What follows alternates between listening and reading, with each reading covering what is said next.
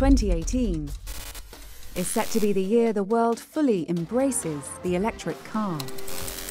We'll see a global tipping point for drivers as electric models start competing with petrol and diesel cars head-to-head. In 2018, for the first time, we're going to see that it's cheaper to buy an electric car than a petrol or a diesel car. And by cheaper, we mean the total cost of ownership. We're going to see acceleration of the whole idea of cars powered by electricity. But we'll also be confronted with the uncomfortable truth about the impact of going electric.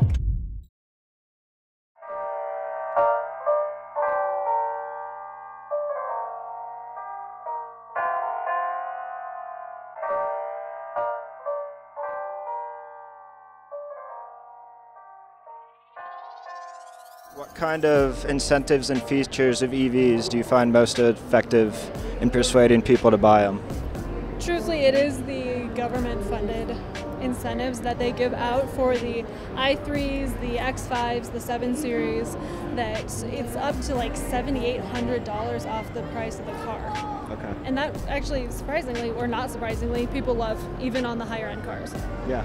For people who just show up, we have so many of those credits to offer people, and we have such a great way of transferring government funding to our own funding to help people out. One thing that we can do to help people is offer more charging stations. So it is something Colorado in Boulder is doing very well, is they're incorporating these charging stations all over. So whether you're at school, you're out to eat dinner, you're grocery shopping, if you're able to charge your car whenever you can, you're basically eliminating that anxiety range.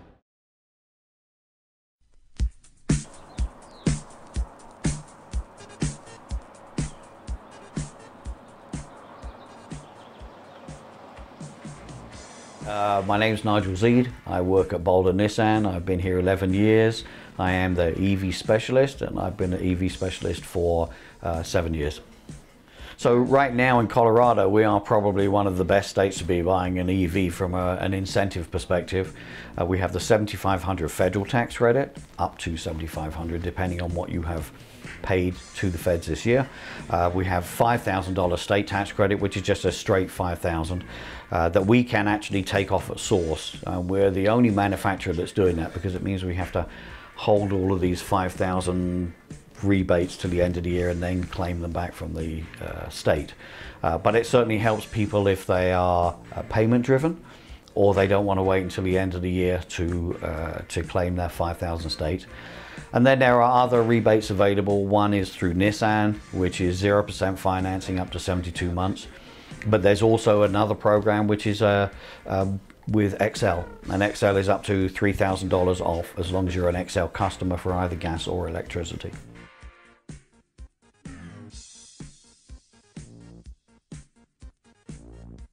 My name's Jonathan Miller. I own a Nissan Leaf, and I bought it just about a year ago.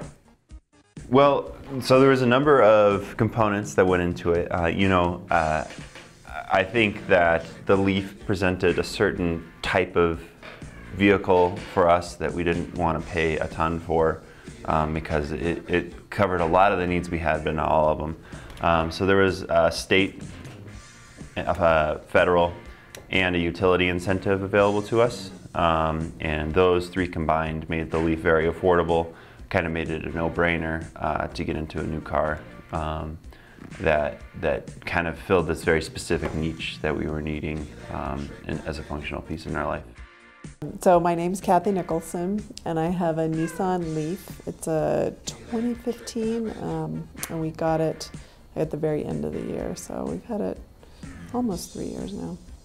So I had a car that was 15 years old that I loved, and so my husband and I fought a lot about whether it was time to replace it or not. And so he works for Renewable Choice Energy, so he works for a renewables company as well, and he's always wanted to have an electric vehicle.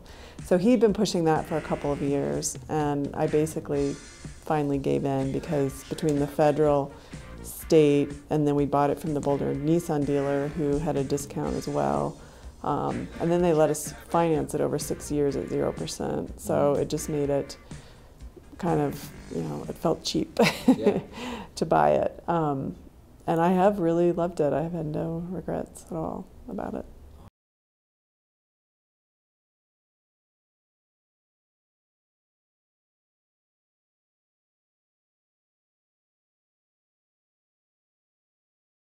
What do you think will happen to the market response of Tesla and GM losing their tax credits?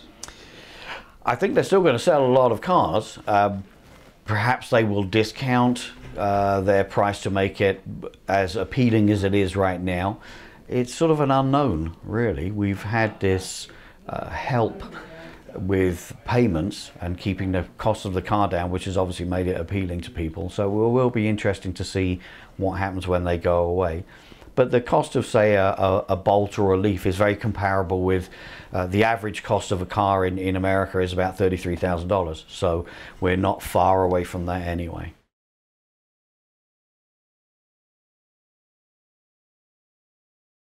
As far as oil and gas is concerned, I think they don't necessarily realize how important their product is. There's nothing like oil on the planet. There's nothing that makes as many things as oil does. The clothes you're wearing, the drugs you take, the shampoo you use, the plastics we have, the fertilizers for our fields, everything. And we're burning through it at an appalling rate. And I don't think necessarily the oil and gas companies see that. They're not really, it seems, interested in future generations. It's all about a now thing. And it's going to be a long time. It's like with dealerships and their fear of it changing a business model. So that right now it's like, well, what's going to happen when everyone's driving electric cars and you're not really doing any repairs or service? Well, that's going to be a long, long time away, 30, 40 years. All the people that own a dealership right now are either going to be retired or dead, and it's not really going to affect them. But the reality is that it's coming, whether you like it or not. So it's sort of like a second industrial revolution, I think, for vehicles, is that we are flipping from oil to electricity. And in a lot of places it will work.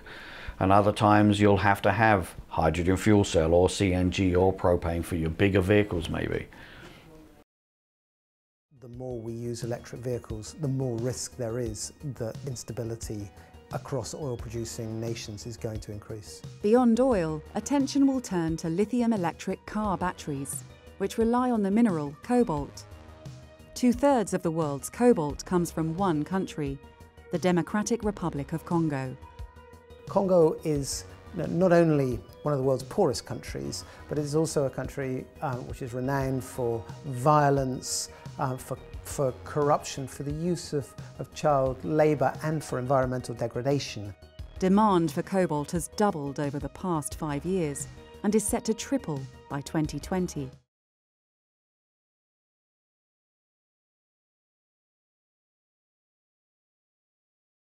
My initial take with electric vehicles was, or the process I went through was dealing with range anxiety.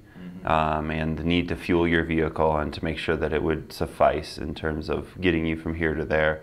I think that there's a lot of optics that go on right now. So when you see like electric vehicle charging at your rec center or at the mall or whatever, there's the idea, oh, okay, there's another point where I could be more flexible with my electric vehicle, or I could make it fit into my life, or it's just another reminder. So talking about how many times would this range not totally fulfill your need, it's an extremely small percentage. And if you have another car, it's a no-brainer. I think there's a lot of cost savings. I don't spend hardly anything on my fuel for this car. It's great, and I don't do any maintenance. I don't do, I would say that there's a huge component to the electric vehicles is that they're absolutely hassle-free. The biggest hassle I've come to is that now that I'm not getting oil changes, I have to buy windshield wiper fluid. Teslas really are kind of the only ones that have any kind of range, Although my dad actually just bought a Bolt like 3 months ago, and it seems to have like double the range of a Leaf. So he claims it's like over 200 miles. So that's a huge thing. I think, the more innovation around that, the more likely people are. Because I frankly am not sure. I know we wouldn't have bought it if we were a one-car family. You know, just you can't go to the mountains. You can't. Yeah. Well, I think one question that came up for me a lot is it's kind of an unknown, and as the car ages, you know, what is the battery life? What really is the maintenance? You know, like I've been told it's really brake jobs, and that's kind of it. But I feel like, you know, we've had the car almost 3 years, and it's never been in for anything other than like its checkup, you know. But that's my biggest concern of like, what do I not know? And so maybe that falls under education anyway, but I do think it's different enough that there's going to be a lot of hesitation for people that, you know, are not leading an adoption. Yeah. Because that's the other thing that you don't realize until you buy one. The effect the cold has on your range, which is tremendous, and the effect that the terrain has on your range too. You know, like it'll say, oh, you can go 80 miles, but if it's 20 degrees and I'm doing a lot of this, it may be very different. Since EVs only make up around 2% of the total U.S. vehicle market, what role do automakers have in increasing that percentage? Every role, really. And it really is, it's outreach and education, which is what it's about. It doesn't matter if a car is $10. If people don't know about it or they're not educated about it, they're not going to be buying it. And so you have to be able to go out to the general public and say, you know, how far do you drive in a day? What's the furthest you ever drive? Can you plug in at work? Can you plug in at home? And if those are positive answers, have you considered an electric vehicle? So.